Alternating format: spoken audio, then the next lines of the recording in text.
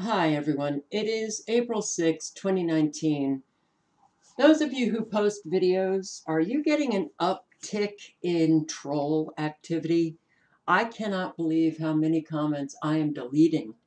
The comments are really pretty awful lately, threatening, actually, outright threatening comments. And odd comments. I don't get what is going on.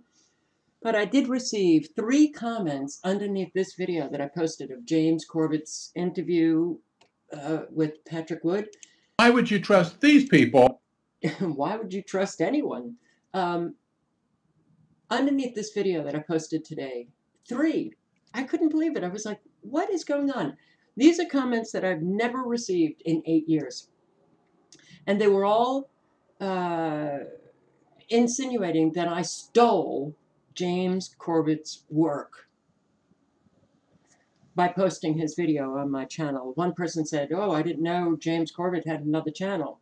Another one was, "Well, I liked the video, but don't think it's fair that you posted James Corbett's video on your channel." And the other one I can't remember. But all right, let me just show you something. And this goes for anyone who is asking anyone who posts videos if you can repost their video. Before you even ask, go to the description box, click show more, scroll down, and you'll see license. And there are 2 choices that you can choose from: standard or Creative Commons. Creative Commons attribution license, reuse allowed. Creative Commons means you don't have to ask. Go ahead and repost. James Corbett has been a Creative Commons guy forever. I've posted a lot of James Corbett's videos on my channel. Creative Commons. This is, by the way, his channel. Corbett Report. Creative Commons. Reuse allowed. And I wish everybody would put down Creative Commons underneath their video, because we're at war. And guess what? There's a lot of casualties that we have already experienced in this war, and there's going to be a lot of casualties coming. And the information is very important. And asking permission, well, I have asked permission, and I don't get any response, or I'll get a response a week later. Time ran out, and information needs to be circulated as quickly as possible. So I do wish everybody had Creative Commons. I guess those who monetize don't do Creative Commons, but James Corbett does. So please work on those presumptions. I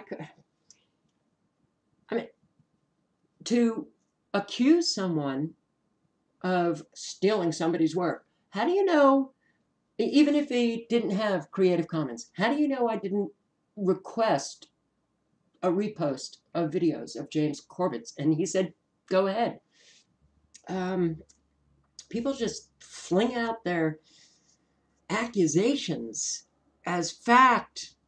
If you're concerned that I'm stealing somebody's work, why don't you just ask? All right, so Creative Commons, for those of you who did not know, it means you don't even have to ask permission. Now, I want to show you this. Max Igan has been banned for 90 days. He cannot post. And that has happened to me. These punishments coming from Big Daddy YouTube, Big Daddy Google, Big Mommy YouTube, because of his posting on Christchurch. I'll let you listen to a few minutes of this interview on Anarchast, his channel.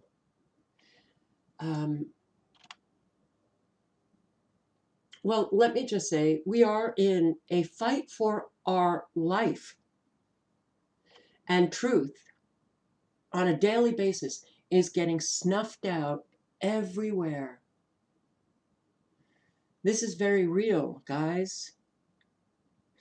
Just imagine a day that I believe is in the not too distant future where you will not be able to get any information from any channel on YouTube that is not authoritative. In other words, mainstream media. How's that going to be for you? It's not going to be very good. So this is Max Igan. Christchurch was a false flag event. It's not what they're telling us it was, but by saying it's false flag does not mean it was fake, does not mean people died. People have been blurring the lines between fake and false flag, what it means, you know. From the evidence that I can see from the video and my analysis of the video, and I've gone through it frame by frame, people died at this event. It was a real event, but it's not what they're telling us. It wasn't a lone gunman. It wasn't a single shooter. And the video actually reveals that there were multiple players at the event. It shows the handlers. You can see that there were other people there helping him, revealed on the video. But as soon as this video was released, within hours, there are reports coming out saying this is all fake, CGI shell casings, no bodies, all crisis actors, all this stuff. These details that you cannot prove, that you will argue back and forth about all you want, but it's damage control so that you won't look at the other details the video is showing you. And these reports that it was all fake and it was all crisis actors were actually coming out within hours because they really got caught with their hands in the cookie jar with this shooter's video. He was incredibly incompetent, this shooter. He was a real klutz, and he got a lot of extra players and a lot of extra stuff on the video that they really do not want you to see. And that's why I want people focusing on all this stuff, whether it was fake, whether it was this, whether it was that. And not only that, it makes the truth community, the independent media, look like a bunch of conspiracy theorists who just pushing fake news. So this is going to be used to shut us down if we're not very careful. And it's a huge opportunity for us because they've been caught with their hands square in the cookie jar with this video. They really, really blew it with this shooter's video. There's so much revealed on it, Jeff. And because I'm reporting that, they've just shut me down. They've shut down my channel. I can't upload for 3 months. I actually appealed and I said, well, what's going on? Because the video they shut down, I mean, I uploaded a video and I went through point by point all the things that I found wrong with the Christchurch shooting. And then I thought, well, they've already got one strike against my channel. They'll probably give me another one for this. So I'm better off just deleting this video. It's already on BitChute now. So I'll just delete it and I'll upload a little 1-minute clip and let people know why I've deleted it and where they can go and find it. And they flagged that 1-minute clip, which was me talking and had a spinning yin and yang sign. They flagged that clip for having inappropriate content. I mean, this is the spinning yin and yang sign and it's spoken dialogue. I think they were just really, really pissed off that they didn't get to flag the previous clip that I deleted it before they could flag it. So they flagged this one. So I appealed that and I looked at my channel this morning and I'm getting mixed reports from the channel because I can go to the dashboard page and it says uploads are disabled for this channel. But then I can click upload and it says I can upload 15 minutes. So I don't know. I'm going to try tomorrow and see if I can just upload a 15-minute clip anyway, just to let people know that my actual show is going to be on my old channel, which is called AOD Scarecrow, which you can also find on YouTube. So this is the way it's... Okay, so this is what is going on. Now, all right, I don't want to argue whether it was fake, CGI, false flag. That's not the point of this video that I am making right now. A lot of people, I have already seen videos where, oh my God, Max Igan, he's, you know, he's a shill, he's working for the other side because his analysis of the video seems to differ from other people's analysis of the video, and Max Igan has not come out and stated that it is fake. He has stated it's a false flag. So, look, I haven't analyzed the video, but, you know, to immediately jump to a conclusion about somebody because somebody else has a different take on an event and calling it a false flag, pointing out the inaccuracies of the official narrative, how you can claim that they're a shill because they're pointing out all of what is wrong with this official narrative. I don't get it, but it was really remarkable to see how many people were coming out claiming that Max Igan, okay, he's like Blackstone intelligence. I think you really need to reevaluate that. So many people just jump to a conclusion within a couple of seconds, and boom, that's it. And then they're, leaving comments underneath videos and claiming this person's a shill and that person's a shill. That only works to divide us further. So, it's okay if somebody has a different take on an event. They have analyzed a video and they come up with a different opinion about the event.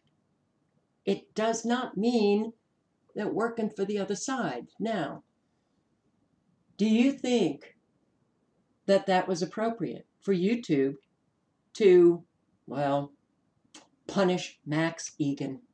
How dare you have an opinion about an event that took place that affects certainly the people directly in New Zealand, ordinary people, an event that affects them because, well, they're getting ready to confiscate guns. They immediately passed this legislation for gun control, and they want New Zealanders to give up their assault rifles.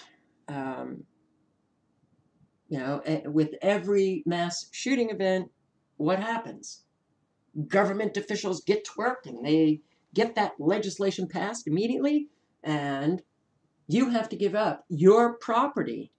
Okay, what is wrong with someone who is not a government official, not a mainstream media reporter,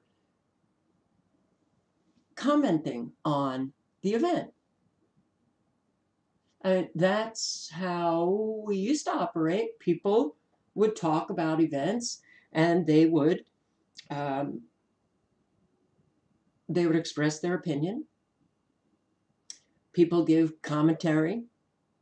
What is wrong with this? Nothing. Nothing. It's called free speech. YouTube doesn't like that. YouTube doesn't like it because YouTube, despite an awful lot of people believing that this is a private corporation, that Google is a private corporation, they can do whatever they want, untrue. And I will show you how untrue that is.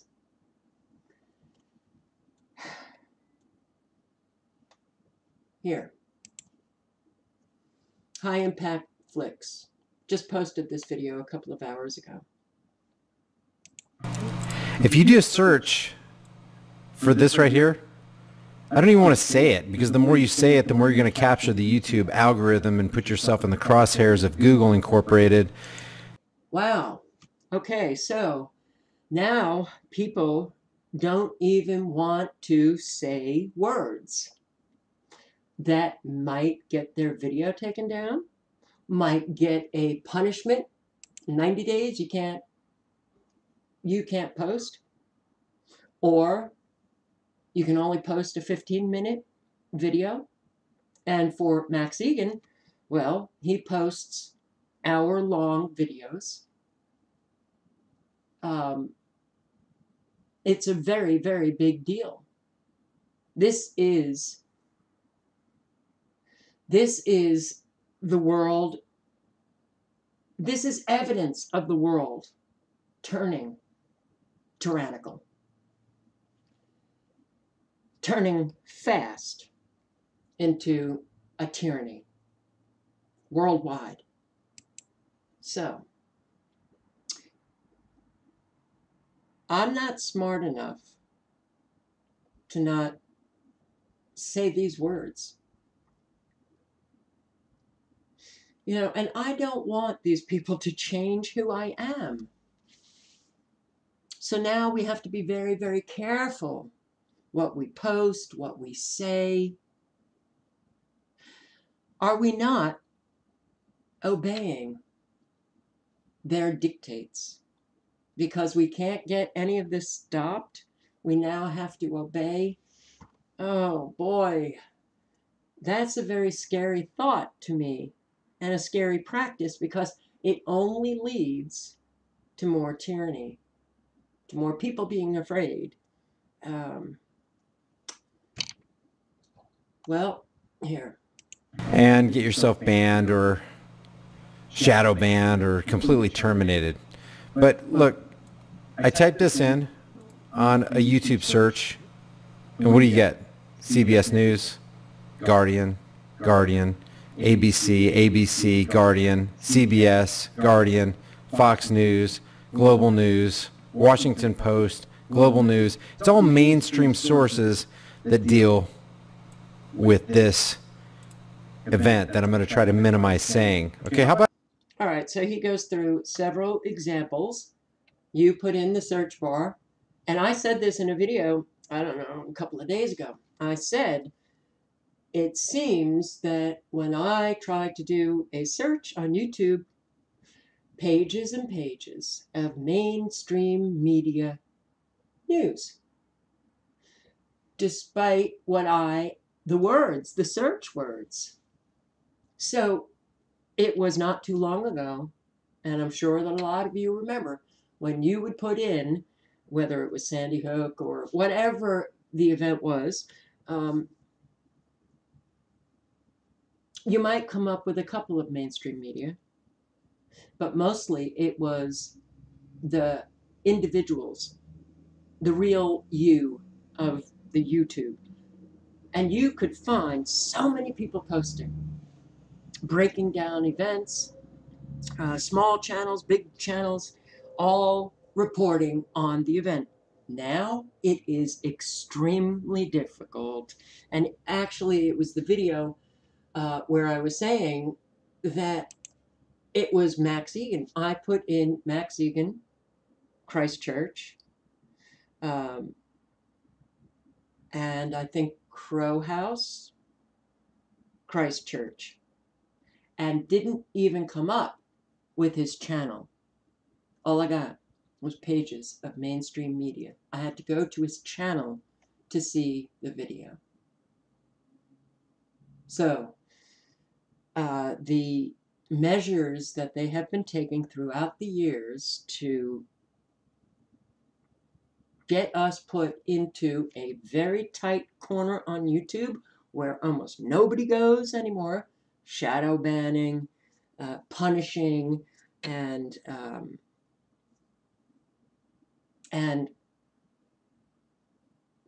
what is it that they do with the algorithms, with anything that is considered a conspiracy theory? They don't recommend those videos anymore. So we're going down. We are going down. And I so wish that we lived close by, that we could, have some kind of support network in real life. Because for many of us, this is the only support that we have in the cyber world. Well, we're losing it. We're losing it. So, is it a surprise that now all we're finding is mainstream media on YouTube? It's not. And I posted a video, a lot of people posted a video on this. YouTube investing $25 million in journalism and pushing authoritative sources. And this was last year. Google-owned service, which has been beset by accusations that it allows conspiracy theories and terrorist content to flourish, will promote videos from vetted sources on its top news and breaking news sections to make it easier to find quality news. Quality news. mainstream media news. So it's not a surprise to me to see so many mainstream media YouTube videos coming up. It's a surprise to me that when I do searches, that's all I'm finding. Okay. Throughout the years, there has been a big push to get rid of all of us. Do you remember 2013? Oh boy, yes, Dianne Feinstein, the whole controversy of the Shield law protections for journalists, which gives reporters protection against being forced to disclose their sources or disclose confidential information. And this came about because of a leak, which I can't remember what leak it was, but Dianne Feinstein, they wanted to pass legislation defining who was a journalist, and it knocked out independent journalists, bloggers, YouTubers. It only defined as a journalist those, my cat is coughing, hang on. So it knocked out pretty much everybody except for mainstream media reporters. Dianne Feinstein, didn't think that it went far enough. She wanted to define very, restrictive, give it a restrictive definition of a real reporter, which essentially was those who were salaried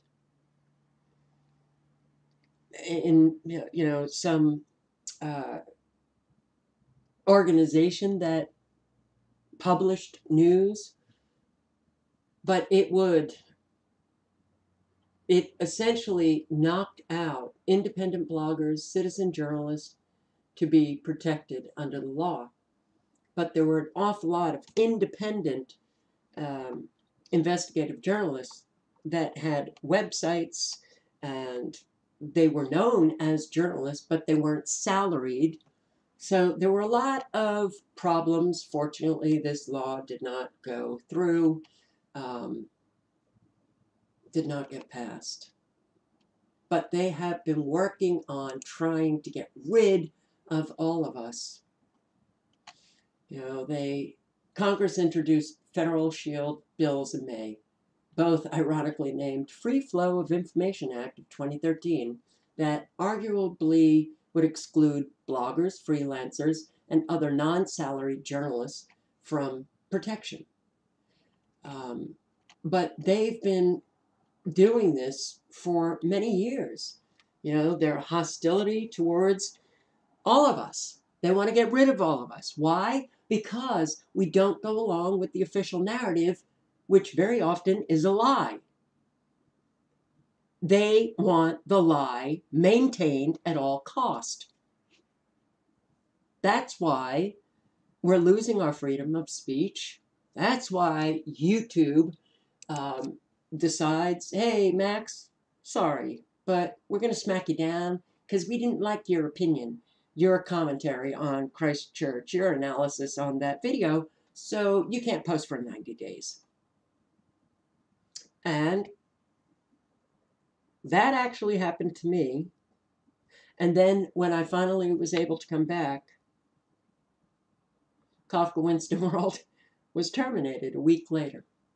So I hope that doesn't happen to Max Igan. Now, there's an awful lot of people who claim YouTube, Google, it's a private corporation and it can do whatever it wants. No, it's not. This is government here. This is government. So Google's wow. True origin partly lies in CIA and NSA research grants for mass surveillance. U.S. intelligence community worked closely with Silicon Valley in an effort to track citizens in cyberspace. And Google is at the heart of that origin story. Some of the research that led to Google's ambitious creation was funded and coordinated by a research group established by the intelligence community to find ways to track individuals and groups online. Central Intelligence Agency, NSA, National Security Agency, began reaching out to the scientists at American universities who were creating this supercomputing revolution. The internet itself was created because of an intelligence effort. We were not handed the internet because, DARPA, CIA, NSA, our military just love to give us toys. Give the children some toys. Give them a gift. No. This was all created to get all of our personal information. No joke. So, the internet itself was created because of an intelligence effort in the 70s.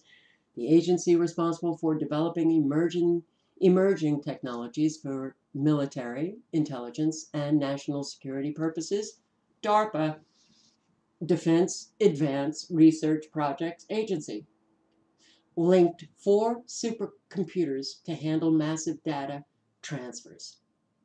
DARPA is behind the internet. Mid-90s, the intelligence community was seeding funding to the most promising supercomputing efforts across academia, guiding the creation of efforts to make massive amounts of information useful for both the private sector as well as the intelligence community. They funded these computer scientists through an unclassified, highly compartmentalized program that was managed for the CIA and the NSA by large military and intelligence contractors. It was called the Massive Digital Data Systems Project.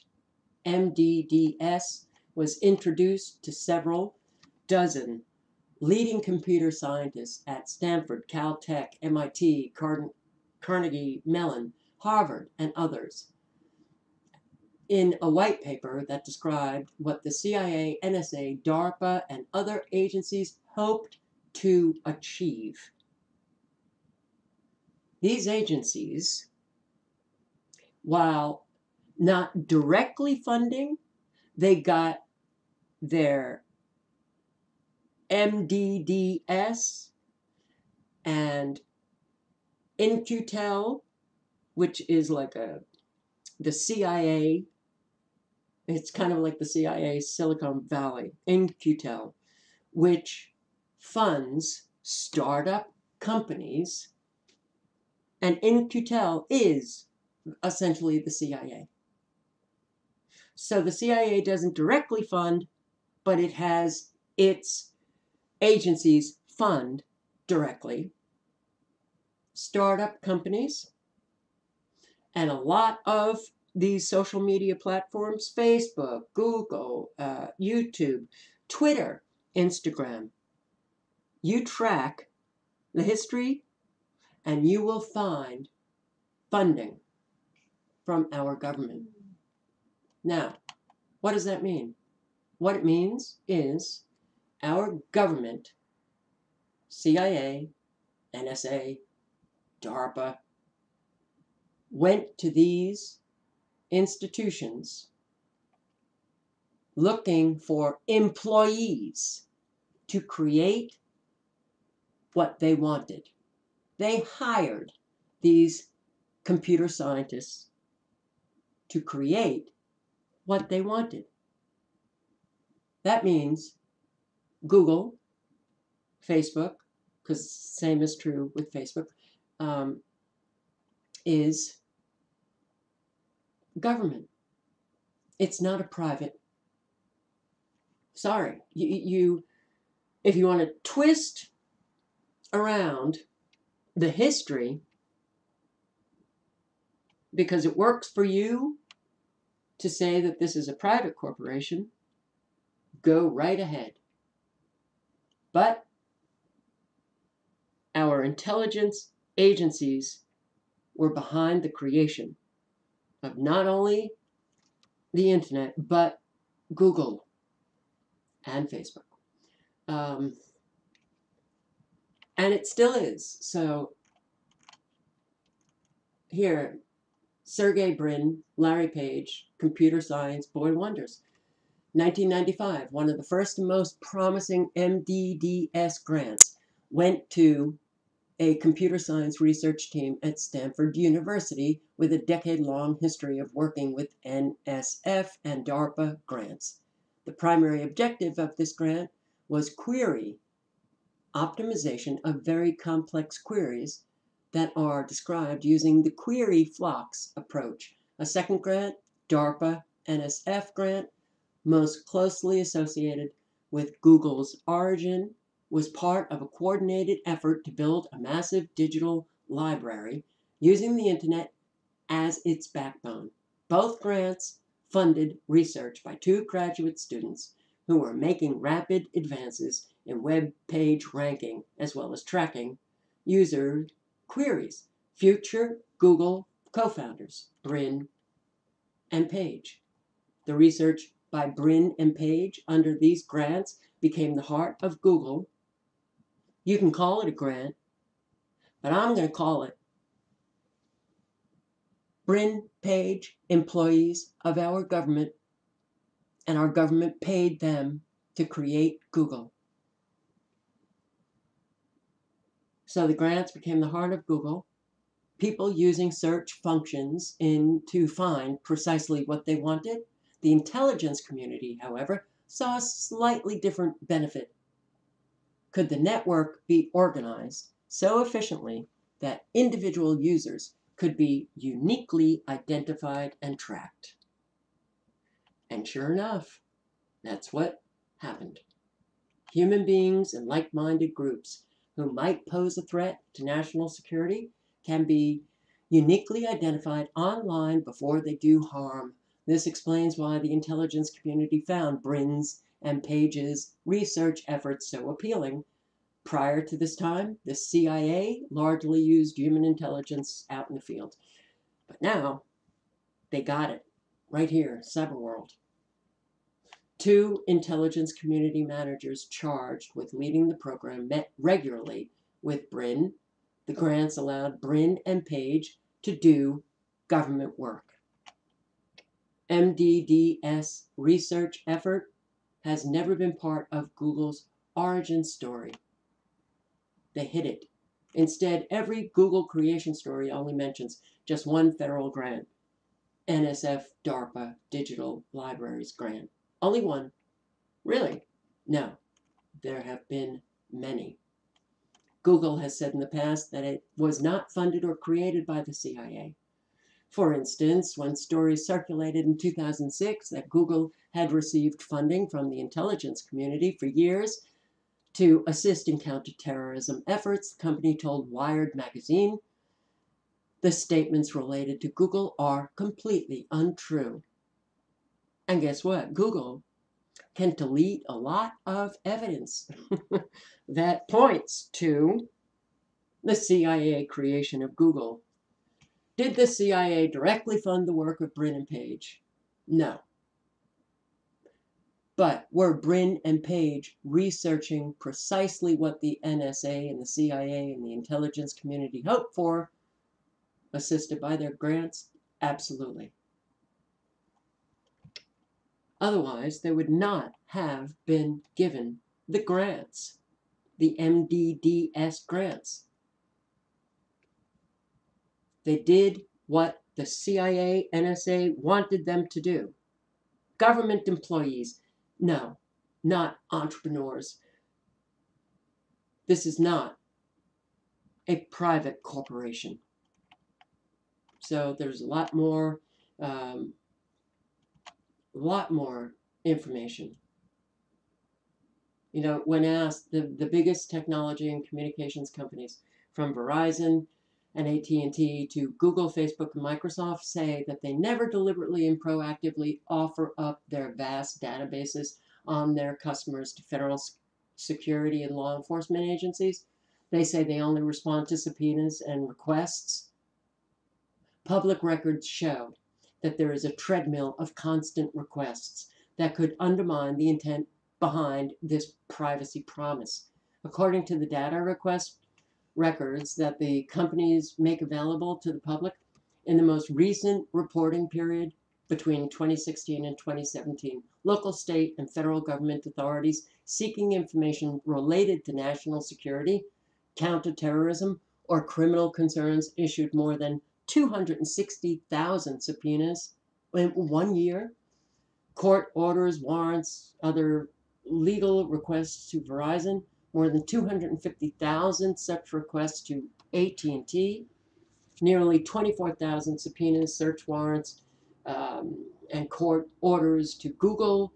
Direct national security or counterterrorism requests are a small fraction of this overall group of requests. But the Patriot Act legal process has now become so routinized, and that's the requests are under the Patriot Act.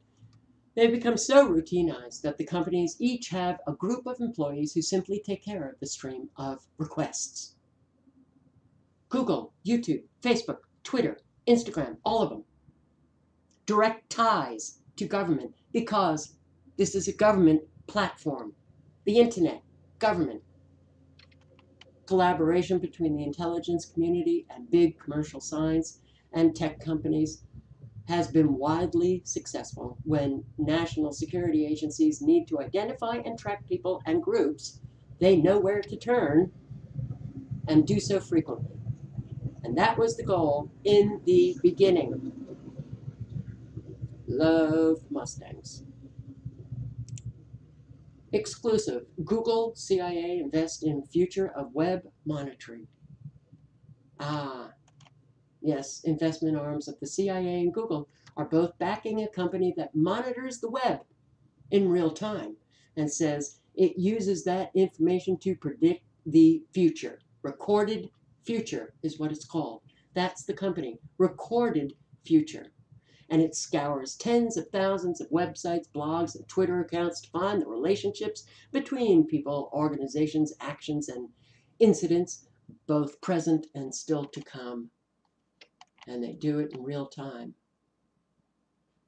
So, not the very first time Google has done business with America's spy agencies. Google is a spy agency. So, you can read all of government connections with Google in this article, and how the U.S. spy agencies through In-Q-Tel have invested in a number of firms to help them better find that information. Visible Technologies crawls over 500,000 websites a day, scraping more than 1 million posts and conversations taking place on blogs, YouTube, Twitter, and Amazon. And more and more and more. Look,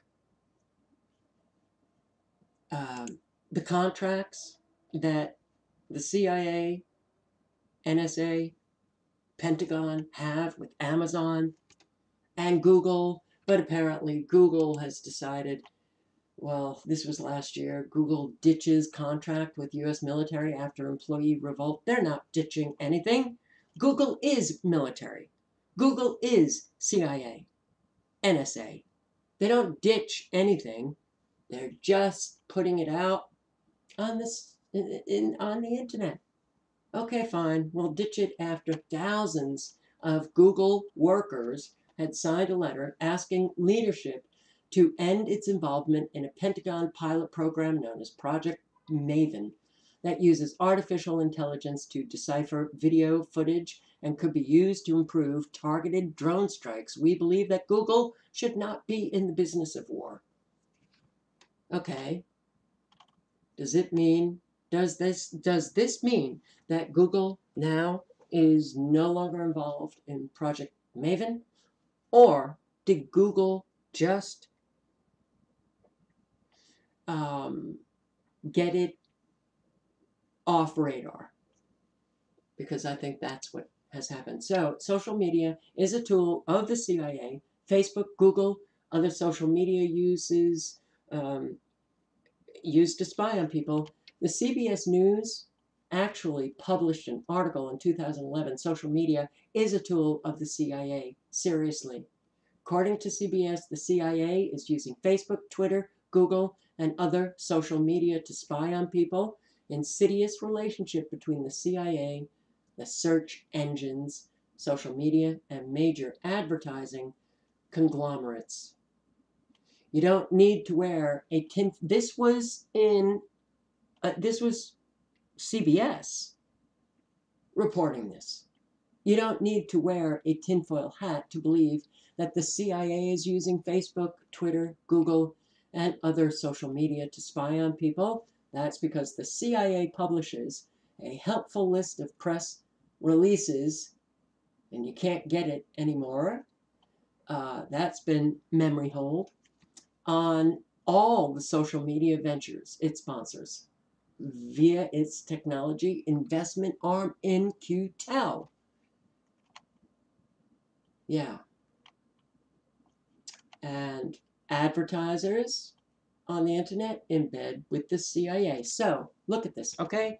You got Google, you got YouTube, you got, Twitter, you got all of these social media platforms that you have to agree to their terms. If you don't agree to their terms and their privacy terms and all this, then you don't get to use their service. So people don't read it. They agree, and I'm one of them. Agree, okay. But what are you agreeing to? You're agreeing to either Facebook or Twitter or Instagram or Google, YouTube, whatever. You're agreeing to allow your personal information to be handed over to advertisers. And everybody is like, oh, well, they're just wanting to, sell you something. So you go to a website and you do some search on, some type of clothing or whatever. And then suddenly you see ads pop up for what you were searching for. What's the big deal? The advertisers are turning over your personal information. CIA, NSA. That's the big deal. Spying on individuals is a highly profitable undertaking for private companies on contract to the CIA, NSA, Homeland Security. CBS report suggests in no uncertain terms that the personal information pertaining to millions of Americans collected by one of the world's largest ad agencies is sold to the CIA. Yeah. Okay. They certainly have us trapped right here. We all look at this screen, whether it's your cell phone, your computer, we're all looking at a screen. This was the purpose, to spy on everybody. It was brilliant, but to collect all of our personal information and those we talk to, those we email, the connections that we have, the associations that we have, our responses to particular events, all of it all of it collected and stored for use in the future. Recorded future. It's not a private company. And that's why it is very upsetting to see, a whole lot of people believe that they can do whatever they want. The U.S. government contracts with Google, has a lot of contracts with Google and Amazon and Facebook. So when you have a contract with our U.S. government, our U.S. government, whatever agency is contracting with a private corporation, they could put in a condition: abide by the Constitution, freedom of speech. Why aren't they? Because our government doesn't want us to have freedom of speech. So, Max, I'm sorry this has happened to you, but it's going to be happening more and more and more. And yeah, I don't think it's too long before it's going to be very, very difficult to find any truth. And yes, I regard truth as sacrosanct. Okay? I do. I'm very upset watching truth be killed off. And those who speak the truth, watching them get degraded.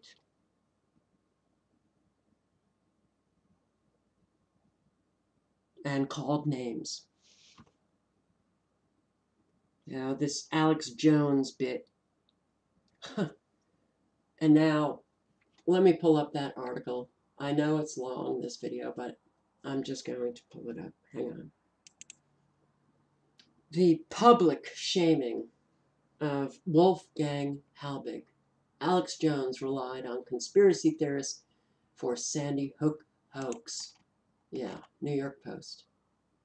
Now this guy is so, I'm sorry, it is my opinion that he doesn't give a shit what people think of him. Psychopaths don't. And this is deliberate, by the way. Oh, he didn't just say something in a deposition and then suddenly it's all over. I was undergoing a psychosis, believing that Sandy Hook was fake and it was real. And then pulling in Wolfgang Halbig. This is what happens when you speak the truth. And it doesn't matter. When you are speaking the truth to anyone that doesn't want to hear the truth, they will attack. And they will do a number on you. And it's very, it's very upsetting to see what they are doing to Wolfgang Halbig in the process.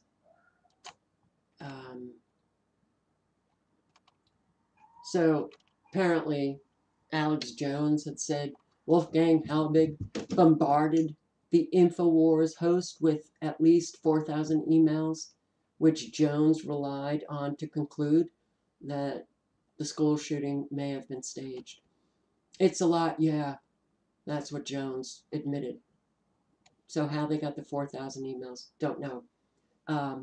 The link emerged in Jones's response to a lawsuit filed against him by the family of a 6-year-old, the link between Jones and Halbig. Now, the only link was Alex Jones interviewed Wolfgang Halbig. So here, Jones regularly said the source of his information was going off on what Mr. Halbig said. Looking at those emails, you wouldn't agree with me that that man is a raving lunatic? The lawyer asked Jones bluntly.